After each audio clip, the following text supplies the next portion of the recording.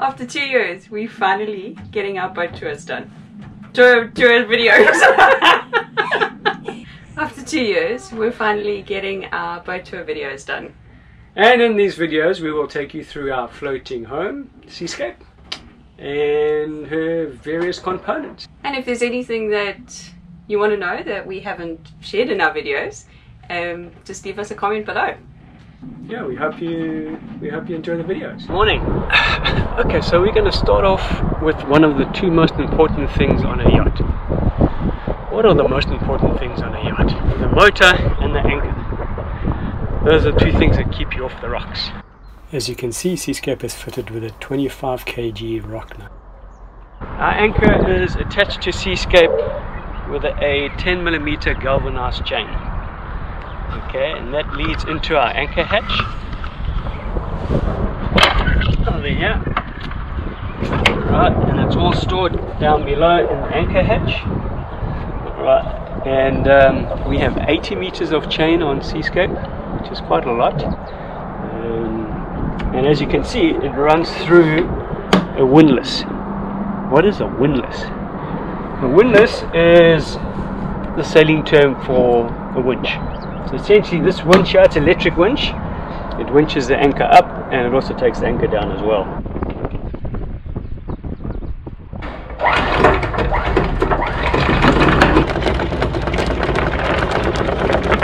It's nice and strong and has no problem winching up our 25 kilo Rocna Anchor along with 80 meters of chain, and this chain is quite heavy. Okay. So between the anchor and this chain she secures SeaScape very well, very well. Right, you might have noticed this line over here.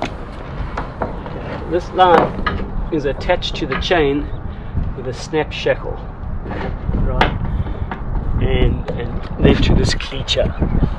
This is called a snubber, anchor snubber, and what it does is the weight and the load from the anchor is actually carried by this cleat, and then that takes the pressure off your windlass.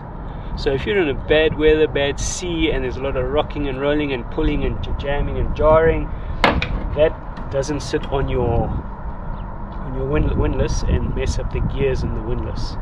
So it's actually, that pressure is actually borne by this line here. The other thing a snubber does too is this line has some stretch in it, where your anchor chain has no stretch. So it kind of buffets the rocking and rolling and the pulling quite a bit.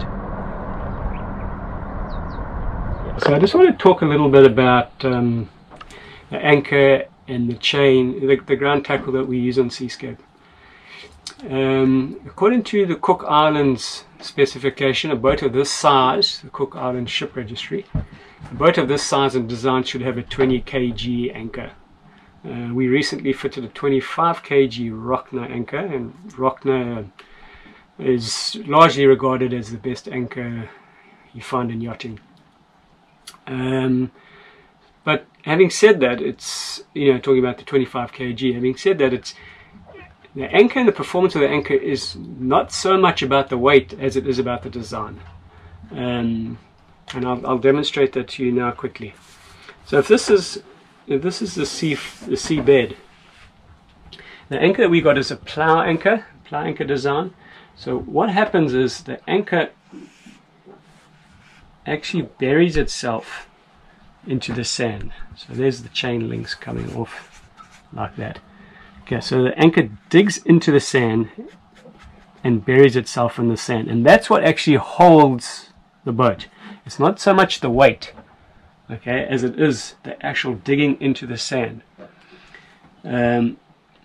So what will happen is that so long as that force is lateral, then the anchor will hold, because it's almost physically impossible to pull that anchor through the sand. Okay. Now when it's time to lift your anchor because you want to leave, you would sail your boat, okay, to this point, all right, where the angle is more perpendicular, that turns the anchor like that, and you can quite easily pull your anchor up. So the more lateral force you have on the anchor, the better the anchor performs. So we got 80 meters of chain. So the weight of the chain does play a role. It plays a role in that it keeps that angle more lateral. So yeah, the weight does play a role. It's important, but it's not the all-important thing. It's actually the design of the anchor and the anchor's ability to dig into the sand. So the rule of thumb is the rule that we use. It's between 5 and 6. I work on 6. So you take the depth that you're anchoring in. Okay. If this was 3 meters, for example, all right, you times that by 6. All right. The answer being 18, you should leave 18 meters of chain out between you and the boat.